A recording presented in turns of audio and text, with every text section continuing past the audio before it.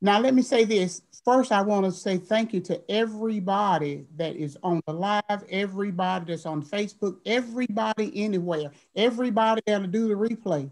We want to say thank you to everyone because we know that you'll get something from this Zoom and this Facebook Live that you'll be able to help someone else. Now, we're going to be talking about a subject today that a lot of people have difficulties talking about. You think, Miss Lark? A lot of people have They difficulty do. about. And one of the reasons they have difficulty talking about it is because in time past, it was a little bit taboo. People just thought, they internalized it as being their fault, just lots of things behind it. But what we're learning today as life coaches and authors and people that deal with teenagers specifically and other people, we're learning that if we don't talk about it, we really can't address it. Mhm. Cannot address things that we don't talk about. So thank you, thank you, thank you to Miss Clark Galley, Miss Lark Dean Galley. She has decided to come and talk with us today. And look, all the time when my children say that I'm interviewing people or that I'm on talking, they say, Mama, let the people talk. So what I am going to do, I'm going to let our guest talk today. And what we'll do, we'll ask some questions probably toward the end. We like for her to, keep her train of thought. And sometimes she'll answer the question during her presentation. So we're going to let Miss Lark Dean Galley help us today. And we'll Great. walk away with something that we didn't come to the presentation with. Thank you. Thank you so much. Thanks, Coach Lily. I appreciate it.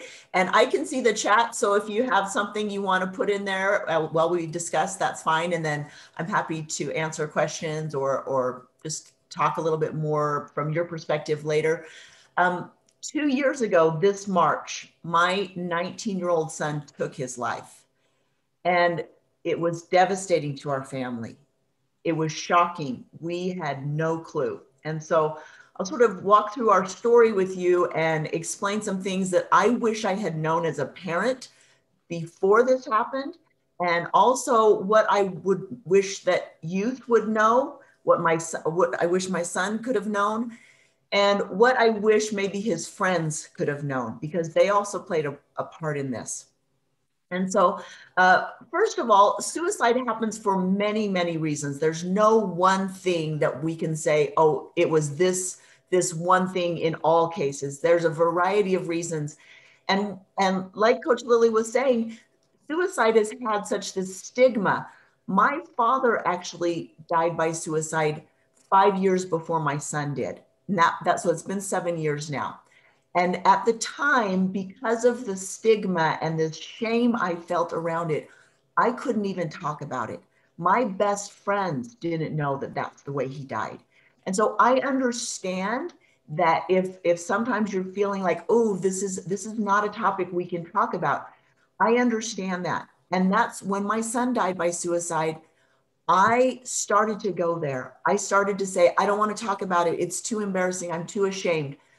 But what happened was some mothers, some friends of mine reached out to me, and they were so concerned about me and what had happened, and also their children. They had teenage children who knew my son.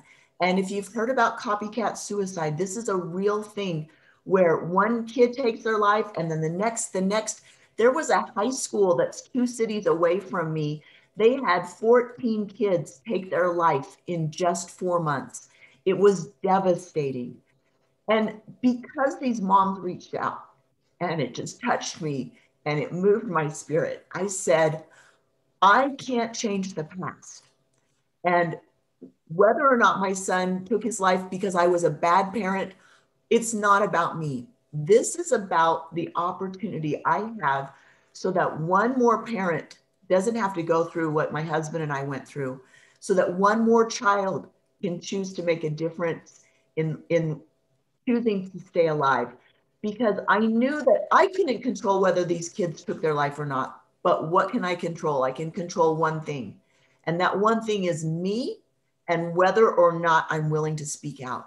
And so I will tell you, it took a few days, and I was afraid to talk about this publicly because I thought, well, what if people think I'm a bad parent? What if people look down on me, or I just get shamed for talking about this? And I finally realized it doesn't matter. And I will tell you, so many people have been so supportive of my message, and they have been so kind and understanding. And I really appreciate that, because as you can imagine, it's not been always easy to talk about it.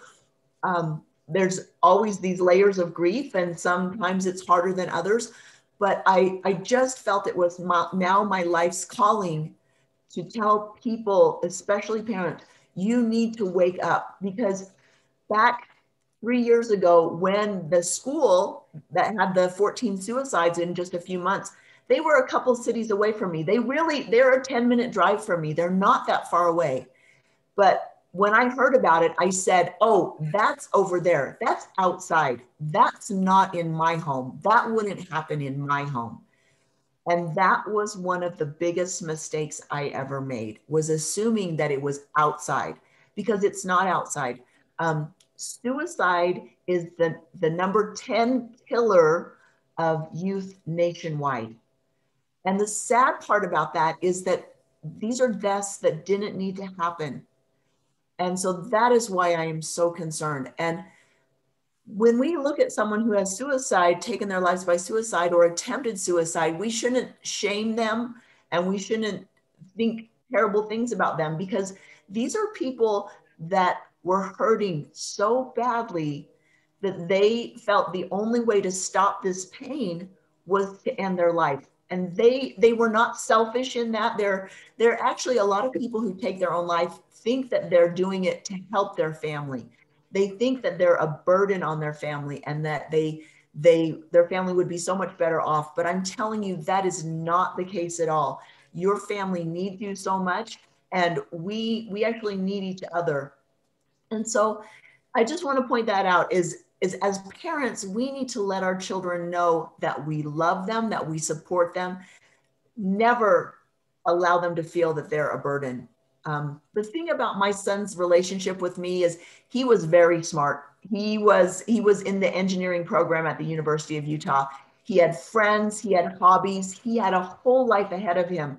He was not one of these kids that you would look at and say, oh, he's got problems, he's a troubled youth, or he's going to end up a bad kid. And so we can't look at other kids and just assume that everything's fine. In fact, a lot of the parents that I've come in contact with, when they talk about their children who have passed by suicide, these are usually the kindest children, the kids that are willing to go out and help other people. They're more empathetic, they're more compassionate. They understand people who are hurting because they are hurting so much. These are the kids who have their whole life ahead of them, who look like things are great and don't always talk about their problems. And so we can't ever assume, oh, that's a troubled child, that's the one that's going to take their life. Sometimes it's the kid that's doing the best in school or is the top athlete. Coach Lily? Yeah, and I wanted to just hold you right there for one moment, because a lot of times that's what people think when there's a teenager, young adult, or when someone takes their lives. A lot of times our mind will go to a troubled child or troubled youth or those kinds of things. But from what I'm learning and from what you already know, that is not the case all the time. So sometimes there are things going on with our teens that we just miss. And sometimes, we have given them names like, well, they're just being a teenager, or maybe they are just, maybe, or this is just something that's happening or going to happen. But with your team, and now that you're addressing our audience, is there something that you didn't see then that, how hindsight is always 2020? Yeah, there's probably something you say, and we really want to applaud you for talking with us. We never want to intend parenting skills come into this play or anything like that? Is there something that you saw then, or is there something you want us to see that you didn't see or address? Sure. So Please. I will tell you this. 3.5 years before my son took his life, he was 15, almost 16. He was starting his sophomore year.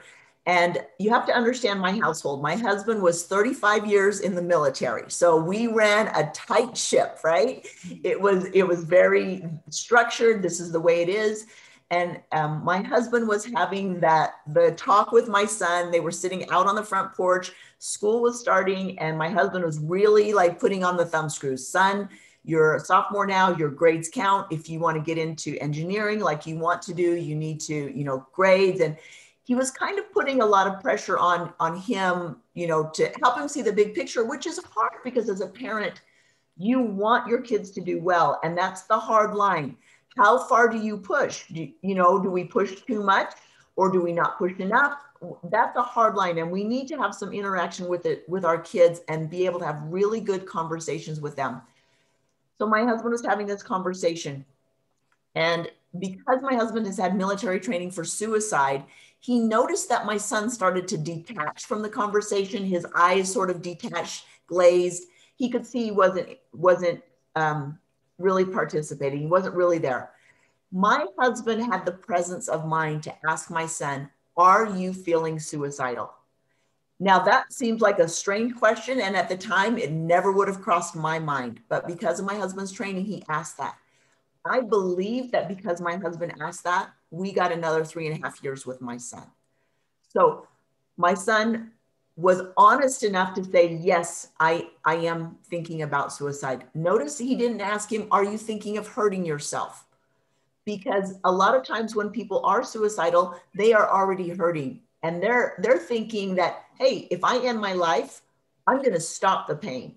So we need to use real words. Are you thinking of killing yourself? Are you thinking of suicide? And we need to be willing to ask that, especially of our children, so we can get some feedback and kind of see what's going on there. So my son answered yes. My husband came into the house and said, my son's name's Christian. He said, "Christian is feeling suicidal. Will you stay with him, please?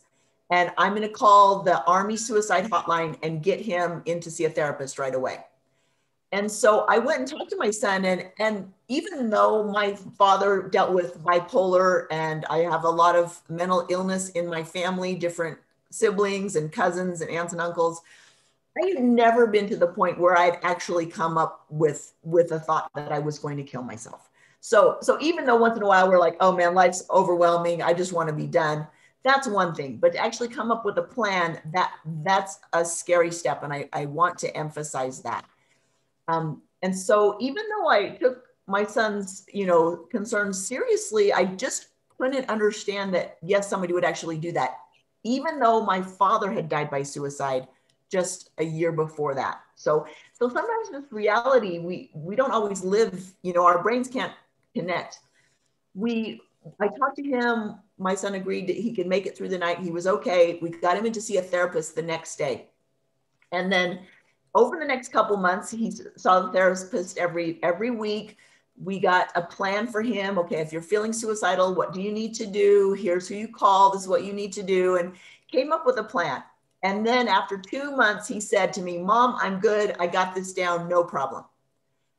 Here's my biggest regret as a parent, that between that 2 months when he said, "Mom, I'm good," and 3 years later when he took his life, I never had the presence of mind to ask him about his mental health. How are you doing? How are things going? Just check in with him. How are you feeling? Have you had any suicidal thoughts? It just didn't occur to me that could still be an ongoing issue. And so that's my biggest regret. Parents, we always need to check in, especially right now with the COVID lockdowns and the isolation. All of these things are contributing to just feeling overwhelmed, feeling like there's no hope. What are you going to do? You're feeling disconnected from people. All of these things that are so important to nourish our mental health. So that is a huge regret. And I just wanted to point that out. you know, like I said, it was a blessing that we got those 3.5 years. Here's something that happened after I wrote my book. So I did write a book about this. I felt so impressed to help other parents, and I wanted them to know, you know, if you're having rough relationships with your kid, because I tell you, this son and me, we but it had his entire life. He was very smart. Mom never knew enough. He knew more. Very alpha male. And I wanted to say that there is hope. So please engage with your children. Don't think that if you're having a rough relationship, that it's just going to all magically become better. You need to take an active interest in them and their interests. That is so important. And that's another regret that I wish that as a young kid, young child, 5, 6 years old, that I didn't try to do more to understand him. You can imagine, I was in my 30s at the time when he was that age, and it's often it's career, and you're trying to manage your house and a spouse and all the kids' schedules and running them here and there. And there always seems so much to do that you think, oh, I'll take care of that later. The relationship will work out. And it doesn't always work out. So please, if you're feeling some friction, maybe eliminate some things in your life and prioritize the relationship with your children, because that is a big regret. It is a huge hole. And every day of my life, I think of my son and ways that I wish I had done better. So it's not so much guilt, because guilt, the definition of guilt means that you have the intent to harm. And I never had the intent to harm my son, but I have a lot of regrets. And so from now on going forward, I want to live my life without regrets.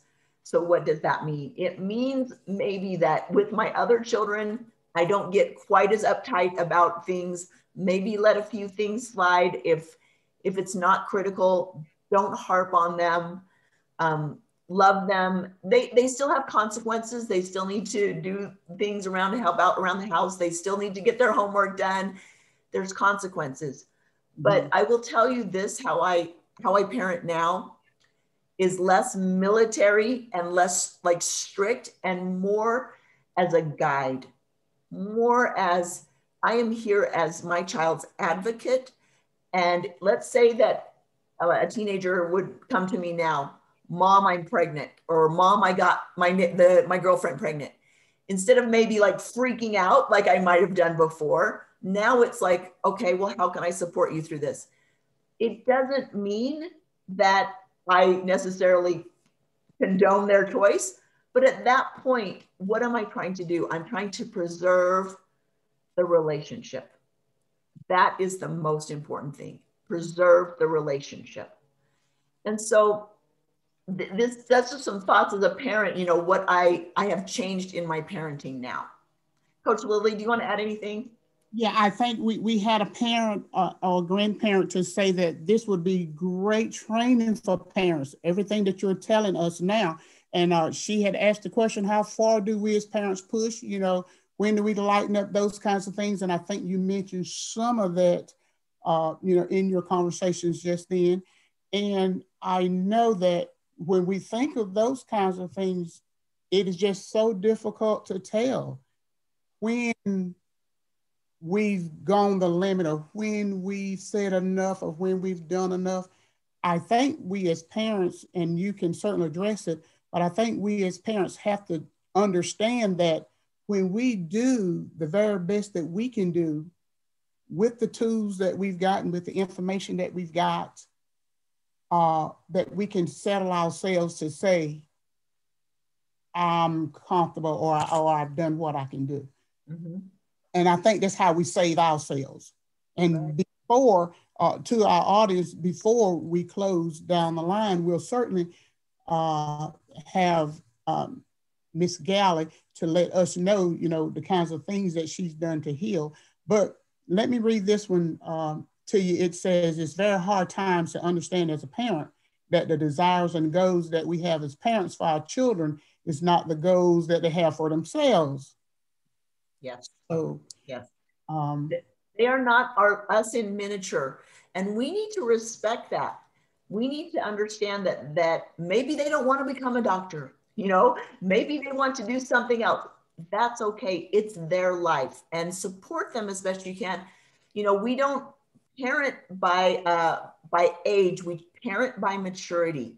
And so if you have a child who is capable of, you know, they're responsible, getting their chores done, getting their work done, schoolwork, being responsible, then we need to, as parents, allow them a little more latitude and allow them the responsibilities. It's easier to help them understand consequences when they're in our home versus once they're 18 off and doing, and they, you know, they maybe don't show up to work, or they don't call in sick, or they don't let them know, and then they get fired because of choices.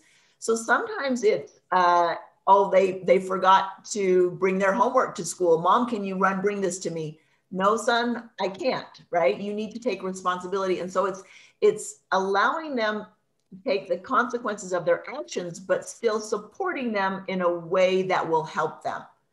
So there needs to be a balance. And also, I would suggest this. There are certain touch points throughout a child's day that are most important. And if we can be there for at least 3 of those, we have done a really good job. So if one of the parents can be there for first thing in the morning when they wake up, touch point. When they come home from school, touch point. Dinner time is a big touch point. Another touch point is when they go to bed. So those are 4 critical touch points. And if we can touch them at least twice, you know, with our schedules, if we can touch them at least twice, if not more, that would be ideal.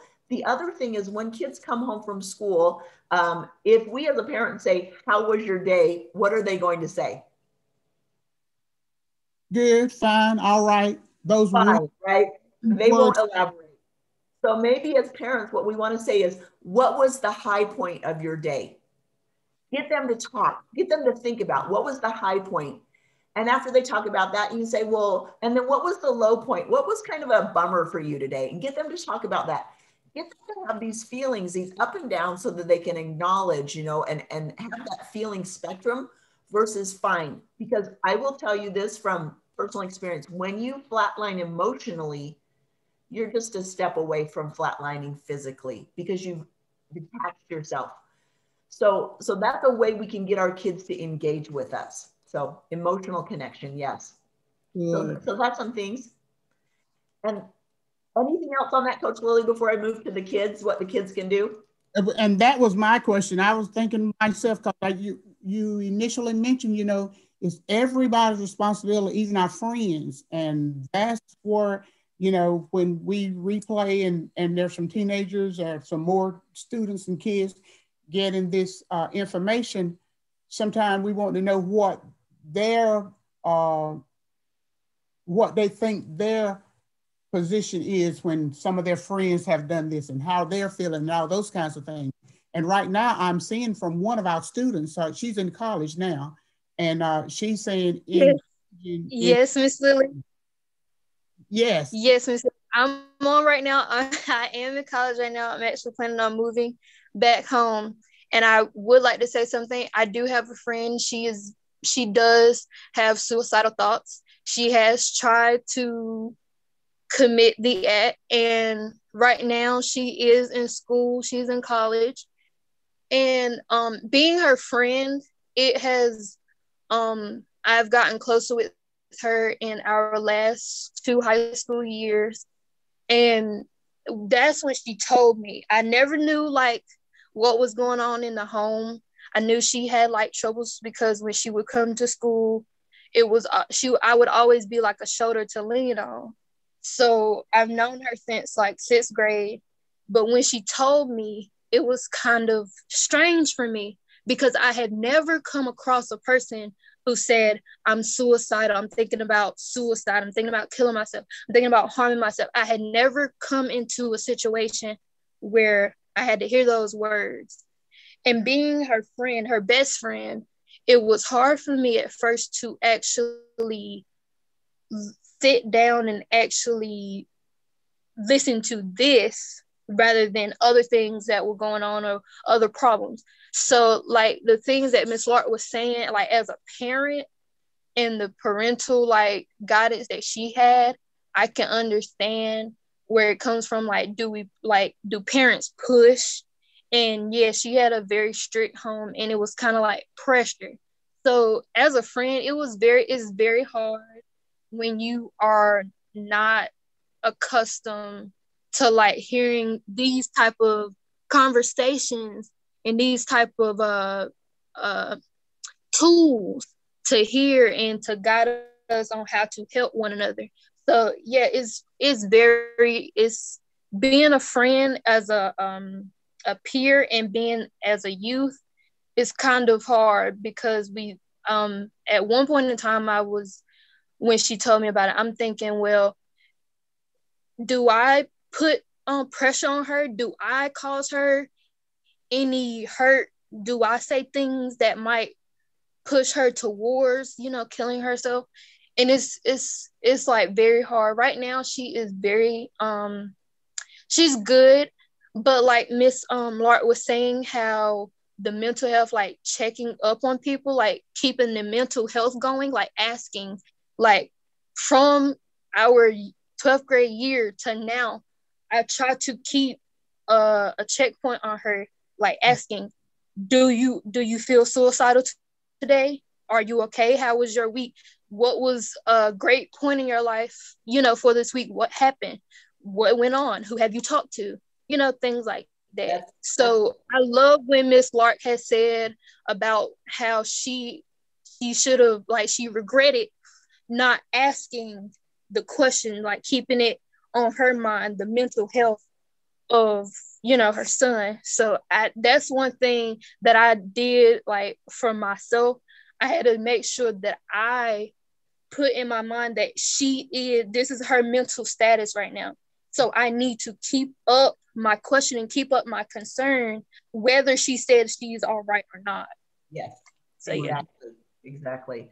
No, and those are some great concerns. And I will tell you, a really big segment that tends to get suicidal is call it these young adults. You're 18 to 24, right in there, especially right now. I mean, think about having gone through 2020. They don't know what their future holds. They're very uncertain. Okay, are they going to be able to get a job and start a career and pay all of all of the student loans and be able to even afford to pay rent? There are a lot of concerns. And I will tell you this too, that the highest suicide spikes tend to be in the spring and the fall. And that might be related to midterms for school kids. So just think about that. It's not the middle of winter when people are so depressed. They're so depressed they can't even kill themselves. They're that depressed, but then they start to feel a little better. And then they're like, oh, I feel better. Now I can go kill myself. It's like, what are you thinking?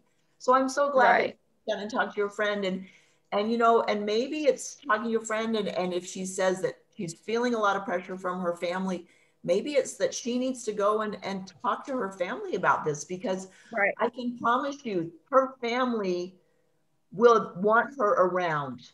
And even if she doesn't measure up to all of these outrageous expectations, they want her around. And that's where, as parents, we need to realize we cannot parent like we were parented. We just cannot. Life has changed. So I want all my parents to think about, when you were in high school, think about the stupidest, most embarrassing thing that ever happened to you. And how many people knew? Maybe for me, I remember I had a terrible thing happened in high school. I was so embarrassed. Maybe 10 people knew. Our children are dealing with pressures that we can't even understand. And so let's say that the same thing happens to them, that very embarrassing thing, and not 10 people know, but 1,000 people, 2,000, 3,000. With social media, it can happen just right away. And they feel like their life is over. And so we need to understand and create a relationship with our children and our loved ones, that they understand that it doesn't matter what happens. You still love them, you'll still support them, and you will help them through no matter what. And as kids, you need to understand that you have value and that you are important no matter what happens. we can get bullied, or somebody can say something that's not very nice, and they don't even realize how it affects us. And if we know that we matter and that we're important, then what someone else says to hurt us, it's not going to hurt us badly because we're important. And I just want to point this out.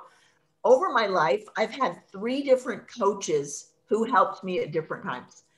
Each one of these 3 people, before they became like famous, or established in their careers, they went through a rough patch, and all 3 of them thought about killing themselves. They even came up with a plan. And at the last minute, they like, oh, what am I thinking? That's not right. I shouldn't do this. And they stopped and they continued on with life. If they had taken their life back earlier, they would not have been there for me at that critical time when I needed what they had to give me.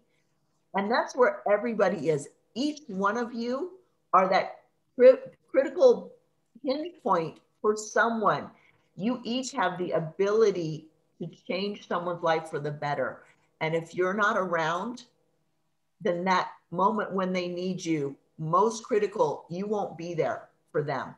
And everybody has something important inside them that they need to share and help other people. And that's why it's so important that we just, even when it's hard, we keep going, because I have learned since my son's death, I never realized this. We are so connected with each other. We need each other. And I think going through 2020, a lot of people have begun to understand this and understand what my husband and I went through starting in 2019, that we need each other. We need to care about each other. We need to support each other.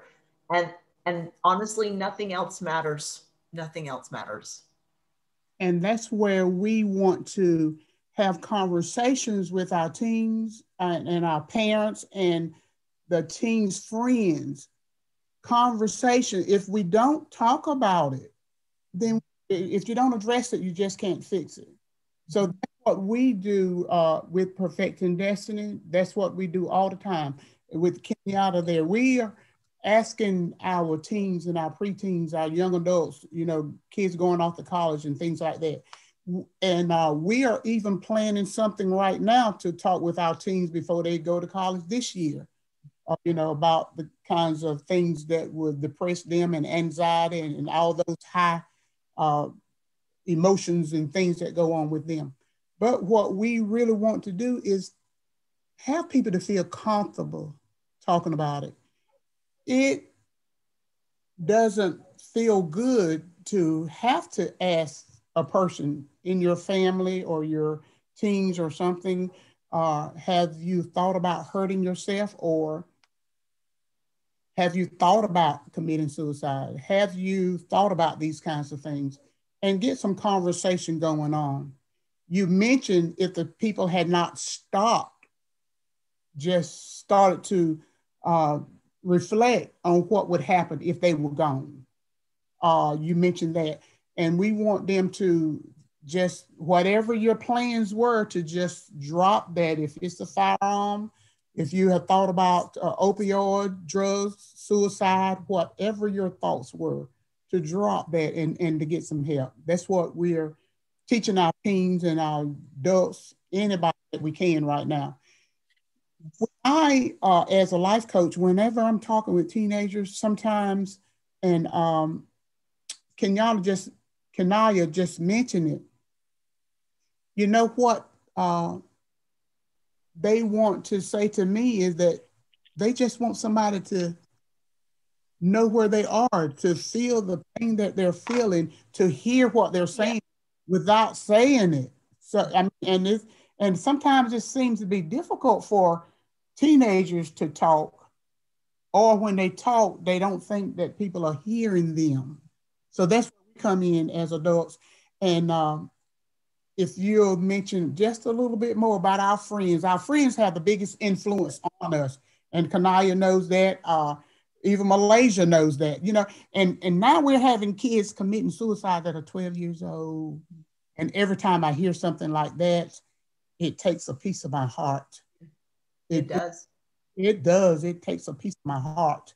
And the one thing that we say is, how did I miss the signs? how did I miss that this was happening? Mm-hmm. Or could I have done more? So talk with us. You mentioned the friends again. Mm-hmm.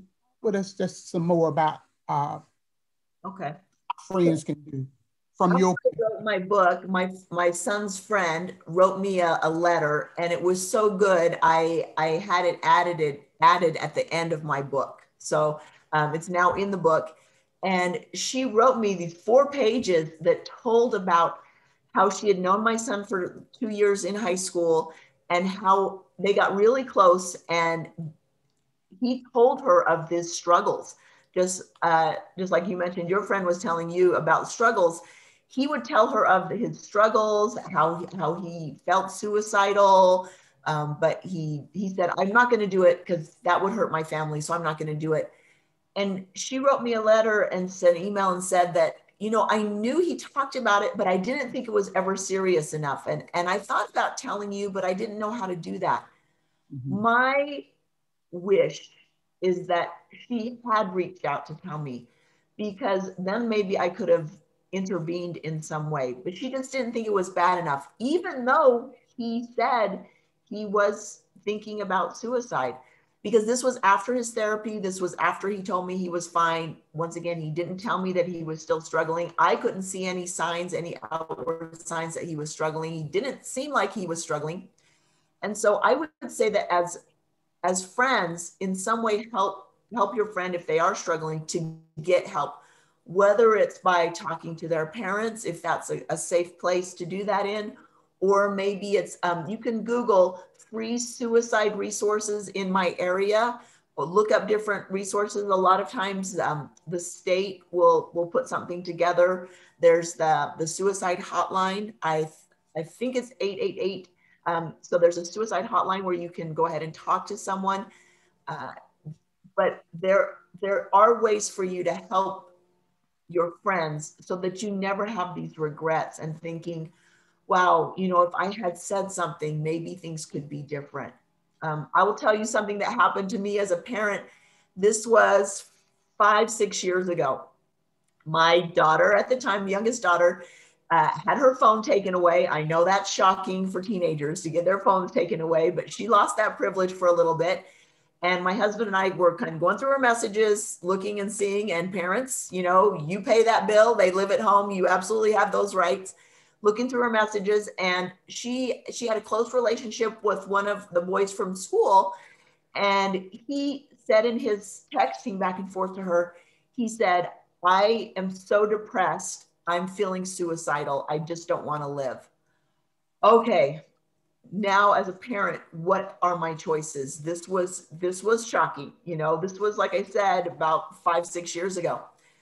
And I thought to myself, if that were my child texting, as a parent, I would want to know. And so I called this boy's parents and I said, "This is a very awkward conversation for me. I'm sorry that we're having it, but as a parent, I would want to know this. Your son texted this to my daughter. I am sure this boy is still alive. I am sure that his parents were grateful that I was able to speak out." And they went and had a talk with him and kind of worked some things out, because he was feeling a lot of pressure from his parents. And so I look back on that, and I am so grateful that that boy is still alive. Mm-hmm. And I am grateful that I had the strength to overcome embarrassment to reach out to his family. Because this, like I said, this was 5, 6 years ago, and this was not a comfortable conversation for me 5, 6 years ago. This is what we can do to help other people, to say that you matter enough to me that I'm going to step outside my comfort zone and ask you if you're feeling suicidal, or reach out to your parents, or help in some way because I care. That's great. If all of us would do that very same thing, but it's difficult. It is difficult. It is difficult, particularly, in your families and things like that. Uh, it is almost time for us to bring our hour in. We've got some people on the line that might want to throw a nugget out to people, or to say that don't be ashamed or to say something that would help our audience. If there is, you can certainly do it maybe right at this time during our show. I would just say to anybody that don't take it lightly. Don't take it lightly when your people start. One of the signs that I've learned as a coach is that when teens start to isolate themselves and they don't want to be bothered with anybody, I've learned that when teens start to write about death and start to be obsessed with death, I've learned that sometimes teens will start to engage in behavior that is not becoming of them, whether it be substance abuse or whether it be other kinds of things that are just not becoming of them. So what I want to say to our audience is, if you observe these kinds of things, let's help them to live. And as Ms. Lark just said, that step out of our comfort zone. One of the reasons I'm wearing this shirt today is that this is what we ask people to step out of your comfort zone and to help them to live. We want to get some help for you. When we're talking about teens that are not going to help themselves, then all of us are here for that teen. So I would love to have had, maybe some of our pastors, some of our youth leaders, some of our recreation coaches and these kinds of people. And what we'll have to do is take this message to them, because now they have just got to have it. This message has got to get out to our public. When you're having 3 people in a row, I mean, you mentioned like 14 teens in a school setting, and I heard that they cluster like 3 this week, and that is just something that all of us need to address. And it is not a comfortable conversation. I had one of the teens to say to his grandmother, he said, grandmother, he said, where was that shirt when I was trying to talk to my friend? He said, it just would have made it easier for me. Exactly. So do everything that we can to make it easier for the conversation.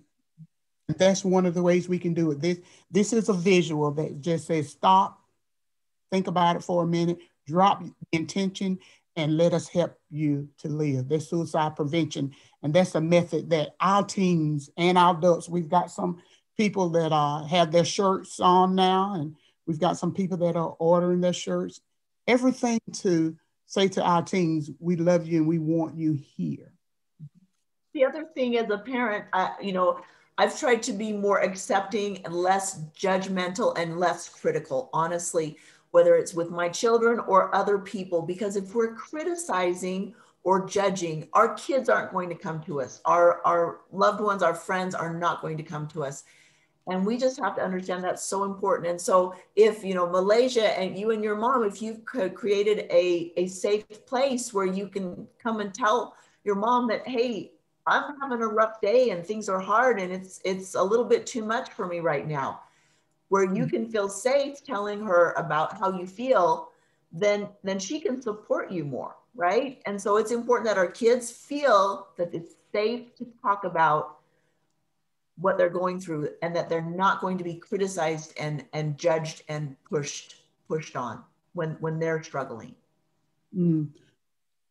I appreciate that. I appreciate that. Malaysia, did you hear that? You hear that, Malaysia, with your mom sitting right there? You got your grandmother here. And look, Miss Sutton said this is a really great conversation. And she says it needs to happen more. And she says that, a lot of time people don't show up to conferences when you just say the word suicide because of the stigma that it has. Sometimes they're afraid and sometimes they don't want to. And you know what I'm thinking? Sometimes they might not want to live, or the memory has such stigma that they don't want to go back there, or they just rather forget it. But we're learning to help each other. Right. And that's the one thing as a parent, you know, when my father died, I didn't want to talk about his suicide. When the high schoolers 2 cities over died, I didn't want to talk about it. I was in denial. And what I now want to point out is that because suicide is so rampant, it's an epidemic. The numbers are such that if you have not been impacted by suicide, you will be. And that's how critical it is. Honestly, it is so critical. And you never know who it is that's hurting and who might take their life. If we can just speak up and tell people, you know, I never miss an opportunity now to tell someone how much I love and appreciate them. When one of my family members is leaving or I'm saying goodbye to someone, I never want to leave with a crossword. It might be the last word they hear from me. So just be more sensitive and just think, how can I be kinder to other people instead of maybe sharp and harsh? Just always remember, this could be the last conversation you have. And how would you want them to remember that? I appreciate that too. I appreciate that. And for all of you all that are on today, if you go back and look at her link, what did we say it was? LarkDeanGalley.com.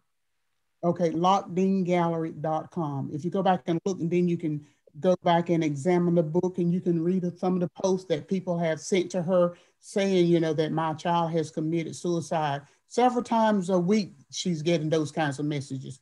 Kanaya said, another thing that we need to look at is we can't always look at them and tell that they're suicidal. She says, people don't look depressed that are depressed. What does depressed look like?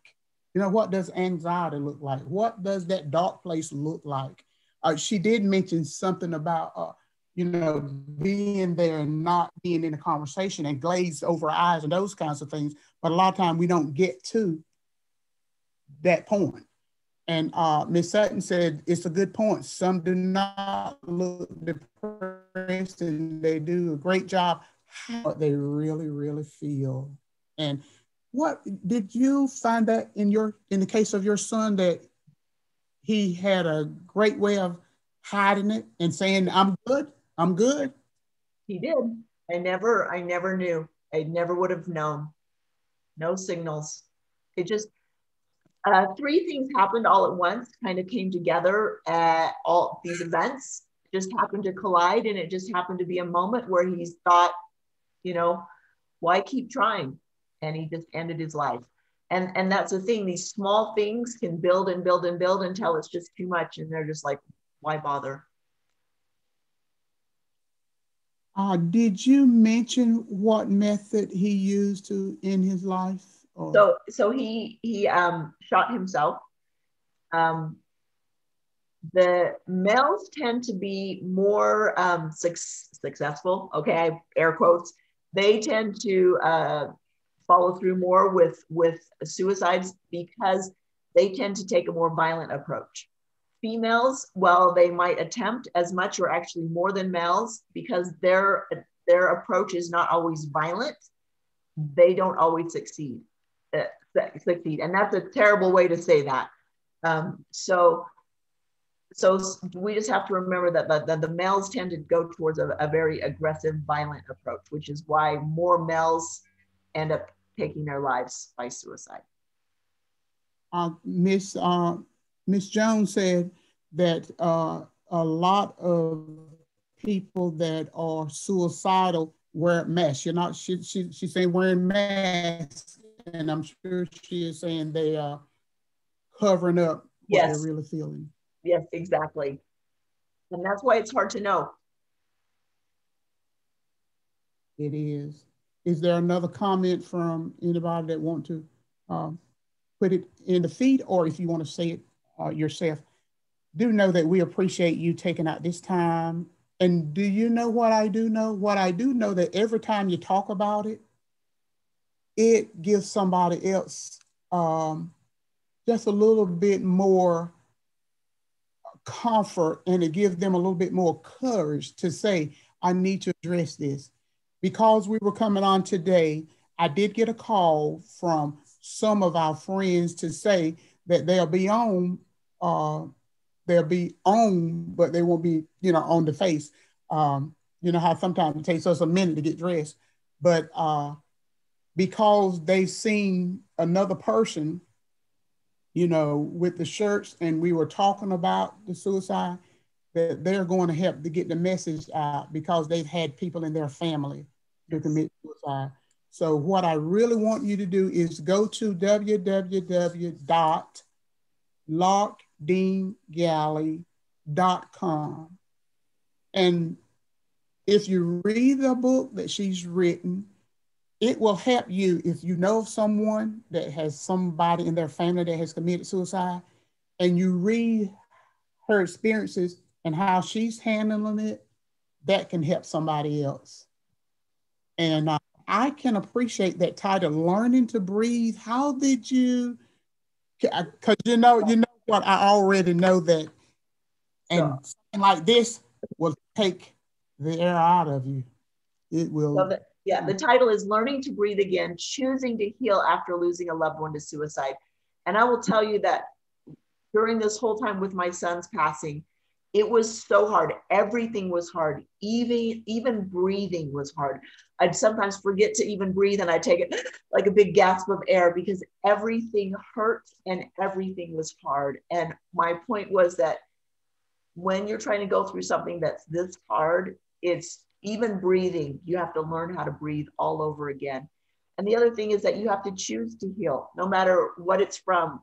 We all have different experiences that are very hard, and we have to choose to rise above and not be a victim. And so I could have easily gone into a very dark hole when my son passed away. And I realized that the only way I could find purpose and meaning to go forward is by sharing his story in the hopes that it will help change the life of someone else. Because if I can change one life, I've changed many lives, because that one life will go on to help other people.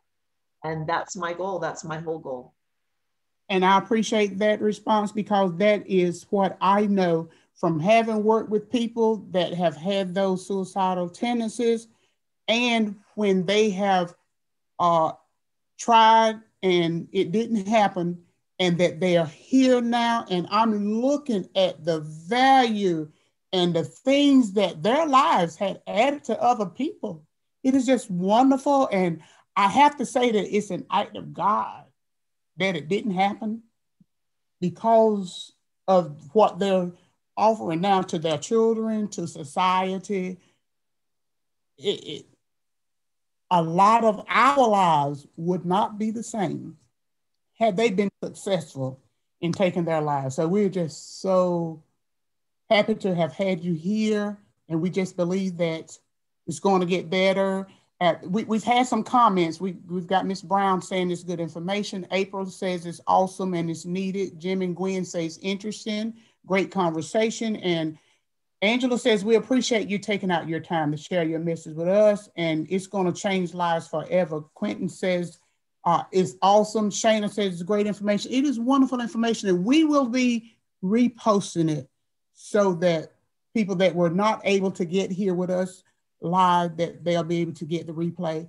We'll keep in touch, Coach. That's how coaches do. We appreciate you, and we say blessings to everything that you do. And we've got your information. We will look up your post, and we'll stay connected, and we'll support you. Thank you so much. Best wishes to you all.